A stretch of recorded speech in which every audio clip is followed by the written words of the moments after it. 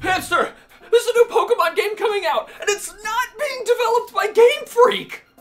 Wait, but why?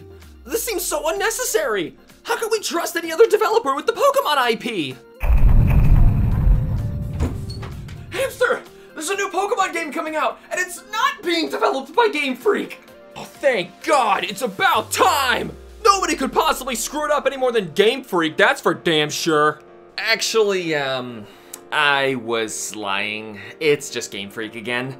This time they're selling overpriced and underdeveloped DLC in cloud storage. I feel violated. I think my anus is bleeding. Remember back in 2004 when we actually did get a mainline Pokemon game that was not made by Game Freak? Those were the days. Hold on, what was that game? Rumble? Mystery Dungeon? Colosseum. Though I've played this game many times, I stupidly sold it and the Jirachi bonus disc to GameStop for a couple bucks back in the day when Gen 4 hit. Yeah, I'm not proud of that. But it's hard to explain to younger generations what the dread of Gen 4 felt like. You played Metal Gear Solid 5? Amazing game. Earlier ones are great too. Outstanding even. And then Kojima left, and they made Metal Gear Survive. Never mind, it felt exactly like that. Anyway, I don't physically own this game anymore, but I'll gladly hold a GameCube controller and pretend that I'm playing it for your amusement. Don't ruin the illusion! The developers at Genius Sonority weren't screwing around when they came up with this title. It could have been a simple next-gen Pokemon Stadium, but they went above and beyond with innovative ideas that should have changed the series for the better. It's hard to put a finger on why exactly this game feels so much better than the others. I'ma put my fingers all over this. Just don't lick the inside of the GameCube again. I keep getting disc read errors every time he touches the laser. I'm going to list just a few of the huge changes to the formula in this game. First off, there are absolutely no gym badges to obtain holding your hand around the region. The game's story direction feels very organic as you explore a disheveled and disenfranchised world, bouncing from outposts to ghetto-filled slums.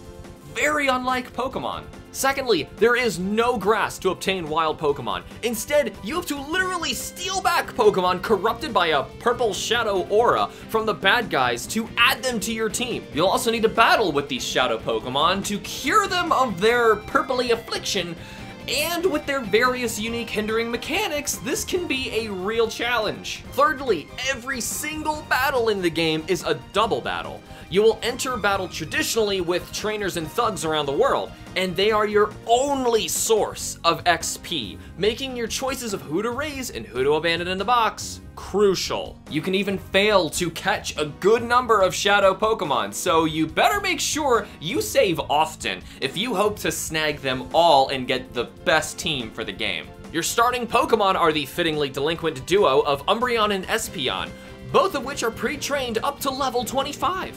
Now this starts the game off with a bang as you're already an established trainer in a world full of higher level trainers to keep the challenge higher and more satisfying than simply starting at level 5 babies to over-leveled monstrosities like in other Pokemon games. Even though it was on the GameCube, you could still even trade with your GBA games and play with your favorites in full 3D. I still have this otherwise completely useless cable. Look at it! There's even a series of 100 battles with breaks on the 10s that is a serious challenge. It was a blast playing through them and definitely gives the game a ton of extra hours and replayability. Why didn't Game Freak catch on to any of these amazing ideas? They were all risky moves to try out, but ended up all being super interesting and created a far more impressive and innovative product in the end. Somebody's gotta keep that anus of yours bleeding, hamster. And they're gonna milk that back door for all it's worth. Taken for what it is on the GameCube, this game still looks amazing. There's a reason people were comparing Game Freak's Sword and Shield cash grab to this 16-year-old hidden gem. Hint, it's because Colosseum aged like wine and Swish aged like milk.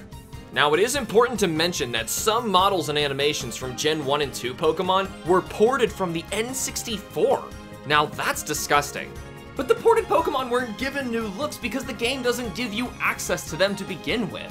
You need to trade them in manually in order to see them all. Look at the cable.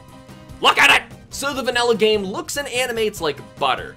Outside of some quirky animations in the overworld, battles are really impressive looking. However, slow paced due to the animations. Looks-wise and gameplay-wise, honestly, this is the home console Pokemon game we always wanted. It just wasn't made by Game Freak, which we now know was nothing less than divine intervention. You might want to sit down for a second here because I'm about to say something that will blow your mind into confetti spaghetti. This Pokemon game has a cool story and premise. What the That's not possible! You play as Wes, a rogue anti-hero defecting from an evil group Team Snag'em. You start the game by straight up robbing them of their most prized possession, a mecha cyborg arm enhancement created to steal Pokemon directly from their trainers. Wes then blows up the whole facility while escaping into the open desert on his freaking amazing one-wheeled hover motorcycle. Hold on, was this Terminator? RoboCop? Blade Runner? Or did you by chance happen to say Pokemon? You meet up with a girl named Rui after saving her from being kidnapped by two thugs. Rui can identify shadow Pokemon just by looking at them, so the two of you set off to thwart Team Snag'em's operations and bring light to the whole desolate, hopeless world you're inhabiting. Hey Game Freak, I'd like to introduce you to a little thing called Good Ideas. You take on several shady thug groups and underground operations while exploring the various locales before culminating in a massive battle with all the leaders of Team Snag'em in their newly established Colosseum. The sad thing is, this isn't even that in-depth.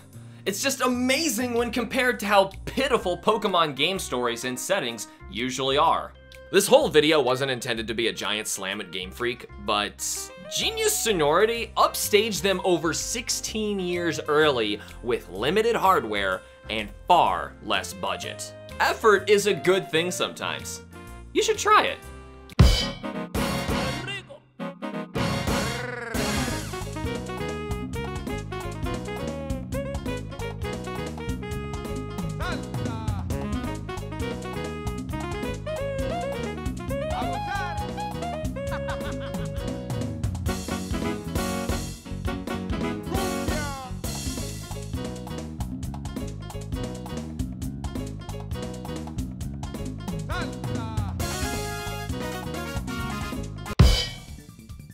If you're tired of being treated like a child in Pokemon games, try this one to be treated like a hardcore rogue villain. Are you sick of all the pitifully easy HM hand-holding babies first RPG-esque Pokemon games? Then you either love this game or haven't played it yet. The difficulty of this game may be a turnoff to some, but it's become more of an acquired taste as the game actually becomes a challenging RPG. Pokemon, but no Game Freak.